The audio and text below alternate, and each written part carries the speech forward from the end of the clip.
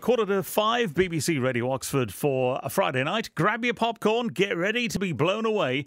The cinemas may not be reopened yet, but our resident film expert Van Connor is here to tell us about the latest releases on streaming services and the like. Van, good to have you with us. I gather you'll only speak to us if we use this as your introduction. Which kind of makes sense. It feels only right. Van, how you doing? I'm good, Danny. We call it the Van Fair, so it works out. It does, exactly. So, what have you spotted? What should we be looking out for this week? Well, one that's available on digital from today. We've got two available on digital. The first I'm going to talk to you about, amazing movie that would, in a better world, have been up for at least Best Actress at the Oscars earlier this year.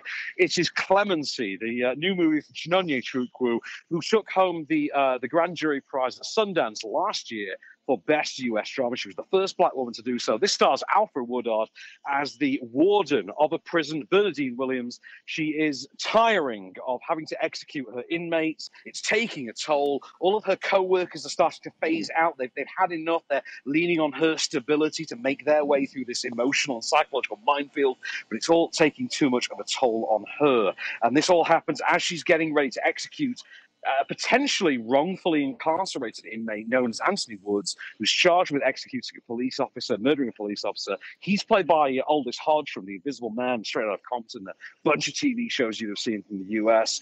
Really great movie. I've got a clip for you of her facing off against his lawyer, played by Richard Schiff. You know, for the past 7 years, you've blocked every single attempt I've made to try to get him to be treated like a human being. You're gonna kill him. Isn't that enough? I have treated him like a human being, every step of the way. Is that my job to bypass the rules to accommodate your special request? Special request. How is it a special request? Open the gates, please. I'd like to leave now. I have to maintain order and safety in this prison. I got over 1,000 bodies that I have to ensure are safe and accounted for. It's hard enough without you complicating things. What you have to do is protect yourself now that this place is under fire since you botched the last execution. Love Richard Schiff. You'll recognise his voice, of course, from The West Wing. And Van, where can we see, how can we see Clemency? So Clemency is available on digital platforms. So this is the kind of thing you'll be able to purchase on your Apple devices, on your Fire Sticks, online. I say it's available to rent from today. Amazing movie. Can't recommend it highly enough. Okay, that's just one of the two big movies this weekend that you're highlighting. What's next?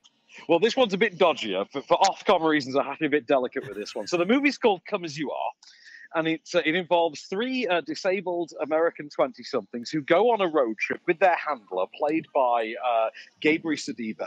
They are on a journey to a Canadian brothel that specializes in servicing the needs of people with special physical needs. And so it's not just a clever title.